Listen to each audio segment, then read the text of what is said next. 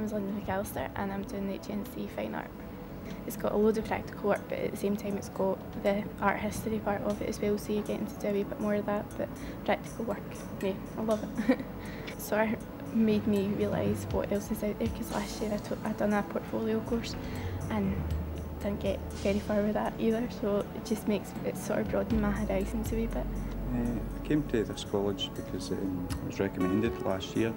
I've done an NQ, portfolio preparation. Well, there's been quite a few modules ranging from printmaking, photography, life drawing, textile manipulation. Definitely like the practical side of the course. It's one of the reasons I'm here.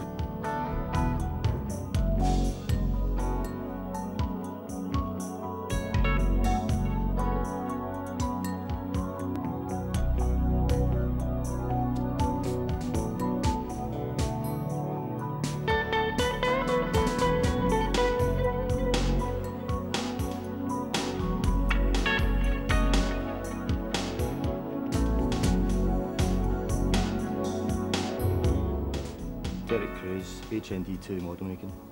It's the only college in Scotland that does the course, and I just found out from looking through the prospectus. I applied for it and then came in and had an interview. I'm really enjoying the course. It's my third year and it's good because it's a really hands-on course. You're getting to work in a workshop. You're doing a lot of different things, learning a lot of different techniques.